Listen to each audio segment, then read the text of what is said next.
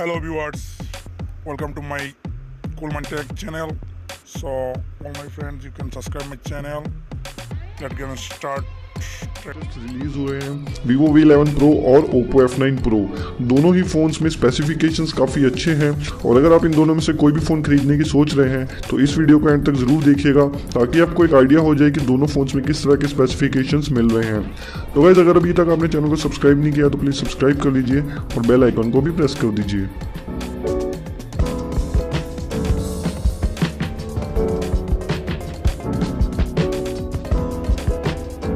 तो सबसे पहले हम बात करेंगे Vivo V11 Pro की डिस्प्ले की। यहाँ पे जो स्क्रीन साइज दिया गया है वो है 6.41 इंचेस का और स्क्रीन रेजोल्यूशन आपको मिलता है 1080x2340 पिक्सल्स, यानी आपको स्क्रीन यहाँ पर फुल HD प्लस मिलने वाली है।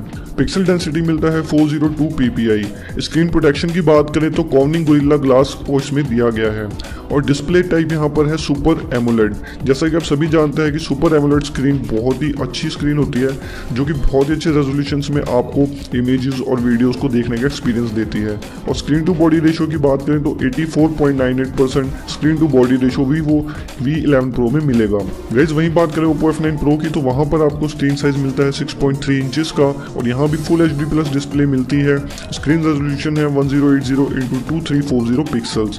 पिक्सल डेंसिटी में थोड़ा सा आगे है Vivo V11 Pro से, यहाँ पर आपको 409 ppi देखने को मिलता है। स्क्रीन प्रोटेक्शन की बात करें तो काफ़ी लेटेस्ट दिया गया है, कॉर्निंग गोरिल्ला ग्लास 6 को इसमें ऐड किया गया है। वहीं डिस्प्ले टाइप में थोड़ी सी कमी देखने को मिल रही है, जहां पर Vivo V11 Pro में सुपर एमोलेड को ऐड किया गया है, वहीं इसमें IPS LCD स्क्रीन देखने को मिलती है। और स्क्रीन टू बॉडी रेशियो की बात करें तो 83.84% आपको इसमें मिल जाएगा। अब बात कर लेते हैं परफॉर्मेंस की, तो ऑपरेटिंग सिस्टम जो Vivo V11 Pro में है वो है एंड्रॉइड ओरियो। चिपसेट की बात करें तो qualcomm snapdragon 660 को ऐड किया गया है। प्रोसेसर मिलता है आपको 2.2 GHz ऑक्टा कोर। ग्राफिक्स की बात करें तो Adreno 512 को इसमें ऐड किया गया है, जिससे कि आपका जो गेमिंग एक्सपीरियंस है वो बहुत ही अच्छा होने वाला है। आप हैवी से हैवी गेम भी HD रेजोल्यूशंस में खेल पाएंगे। वहीं Oppo F9 Pro भी सेम एंड्रॉइड ओरियो पर रन करता है और चिपसेट की बात करें तो MediaTek Helio P60 को ऐड किया गया है।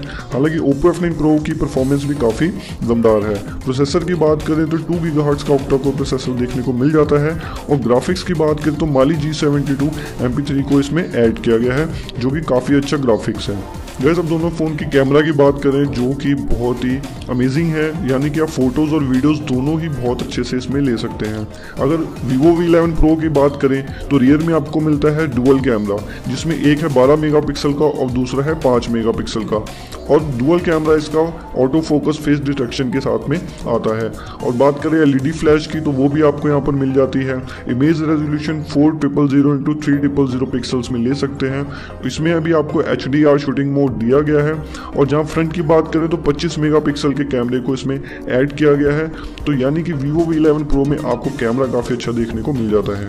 रियर में आप देखेंगे तो इसमें आपको डुअल कैमरा मिलता है 16 मेगापिक्सल का प्लस 2 मेगापिक्सल का। जो दूसरा कैमरा है वो डेप्थ सेंसिंग के लिए इंक्लूड किया गया है और यह भी आपको ऑटो फोकस फेस डिटेक्शन के साथ में मिल जाता है। LED फ्लैश इसमें भी आपको दी गई है और इमेज रेजोल्यूशन है इसमें 4616x3646 पिक्सल।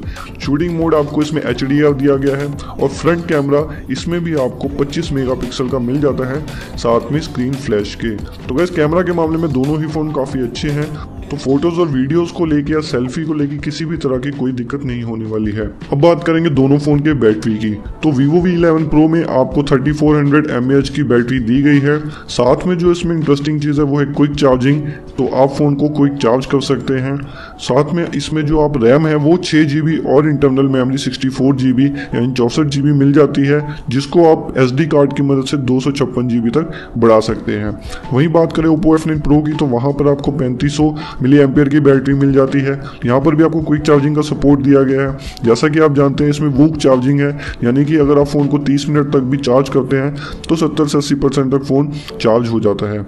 और रैम की बात करें तो 6 GB और इंटरनल मेमोरी 64 GB वाला वेरिएंट आपको यहाँ पर मिल रहा है। अप टू 256 GB आप इसमें SD कार्ड की मदद से अपनी मेमोरी को बढ़ा सकते हैं।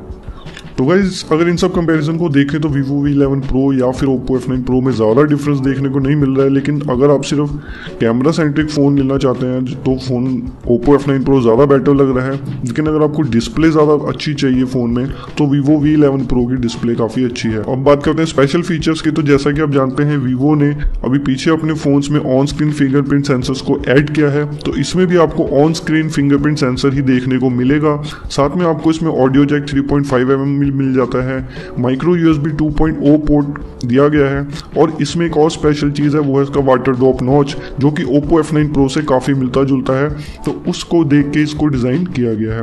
यहाँ पर आपको फेस अनलॉक भी मिल जाता है, और सबसे बड़ी बात डुअल सिम वोल्टी का सपोर्ट भी आपको मिल जाता है, यानी आप दोनों ही सिम 4G अपने फ़ोन में यूज़ कर सकते हैं। अगर प्राइस की बात करें तो लगभग 22 से 24 हज़ार के बीच में, या फिर कहें तो 23,900 के लगभग आपको भी देखने को फ़ोन मिल जाएगा। गाइस वही बात करते हैं Oppo F9 Pro की, तो वहाँ पर आपको जो फिंगरप्रिंट सेंसर है वो रियर में मिलता है, ऑडियो जैक 3.5mm इसमें भी इंक्लूड किया गया है, माइक्रो USB 2.0 पोर्ट दिया गया है, और वाटर ड्रॉप नॉच सबसे पहले Oppo F9 Pro ने ही अभी ऐड किया था, जिसको देख के Vivo V11 Pro में भी ऐड कर दिया गया है। तो डुअल सिम यहाँ पर भी आपको नैनो सिम मिलता है, और प्राइस इस वक्त इसका है 23,990 रुपये जो अमेजोन पर मिल रहा है, और साथ ही इसमें डुअल सिम वोल्टी भी आपको मिल जाता है।